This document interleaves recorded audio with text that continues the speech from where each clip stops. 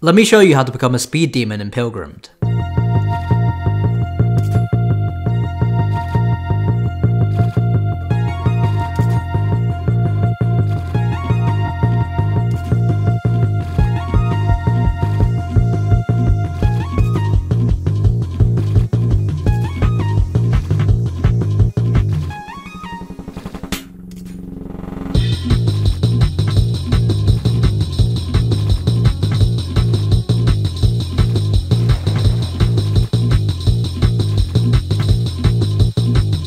I know what you're probably saying, why would I want to use a build where the only thing I can do is run around and jump high? And that's where you're wrong, this build is actually really good in PvE, and I've killed every single boss in the game with it. So if you want to fly around the map with ease, kill every single boss, be incredibly tanky and hard to hit yourself, then watch through to the end because I'm going to show you what you need to make this work. And if you don't believe me, watch Old Fart get destroyed by my build.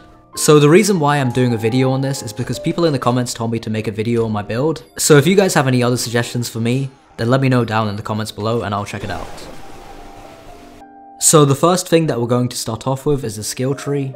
I'm running the base version of Athlete. That makes it so that you reach your max running speed 50% faster. This can be very useful in combat. We don't go for the aced version because we need enough points for the defense skills, since our accessories are not going to give us much defense. We get the aced version of Rally, which makes you heal on every parry, the base version of Resilient, which reduces the damage that you take, the aced version of Tank, which gives you more HP, and the aced version of Juggernaut, which reduces the damage that you take and also increases your damage. As you can probably guess, all of the speed from this build is coming from the accessories. The bread and butter of this build is the Nightcap. I honestly have no idea how this hasn't been nerfed yet. It allows you to regen half of your health, but in exchange it makes your character freeze in place. Here's the thing that makes it so good on this build though. With all of the speed, whenever you get low you can run out of the way. You'll be able to use Nightcap, and by the time that the boss gets to you, you've done healing. In the next segment of this video, I'm going to show you how to get all of these items, so make sure you watch that. For the armor piece, we'll use the Kai Gi. Even though we're not using fists or the set bonus, this armor has one of the best stats for this build. Not only is it one of the 2 armors that give you an extra jump, it gives you a decent amount of agility, dexterity, and strength too. So for the first accessory, we're using the frog leg. This is what really carries your jump height. Not only does it make you jump higher, but it also pushes you forward when you jump. The scurry boots turn your rolls into a hovering dash. This gives you a lot of speed and allows you to fly forward. The ivory anklet is similar, it makes you spin forward. The celestial ring increases your double jump height, and also allows you to do the scurry dash more often. And the nimbus pendant gives you 2 extra jumps. So to get the nightcap, we're going to want to go to the Cloud City, talk to this NPC called William, and he sells it to you for 1k gold. Make sure that you also get the other items, the cloud pendants, the cloud boots, and the air powder, because they're required to craft the other items. At the Cloud City, you're going to want to take the slingshot to the other island. This is where you'll get the Celestial Pendant, and also the Nimbus Pendant. The Nimbus Pendant requires 5 diamonds. These can be pretty hard to find, so if you can't do that, then use the Cloud Pendant instead. This NPC, which you can reach by using a glider, will sell the Nimbus Pendant.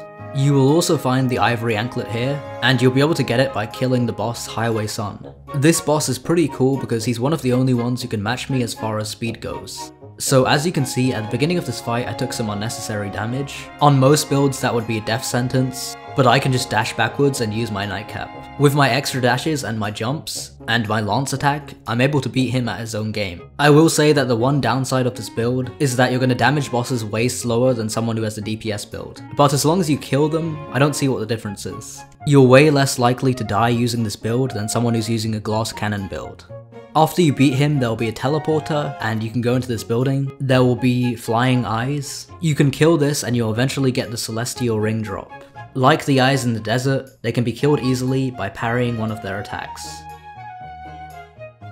For the scurry boots, you can craft them at the observatory. The items that you need are just the ones at the Cloud Island vendor, but you also need a dash ring, which can be obtained by killing the Mondo Squid at Pirates Bay. For the frog legs, you're gonna have to go to the Deadly Swamp and kill the frogs. This is a pretty rare drop at 5%, but it's a very important accessory to have, so make sure you don't skip out on it. For the armor piece, we're gonna have to kill Kai. I did a part on how to beat him in my fist guide, so go and watch that if you're struggling with the boss. He is at the Pirates Bay though, at this little cave in the wall. Beating him in a fight will give you around a 30% chance to get the armor. Once you've equipped all of those accessories, you can put this build to the test. For your weapon, I recommend the Prism Lance, but this build is very flexible in what weapons you can use. I'll be doing a video on how to get the Prism Lance soon.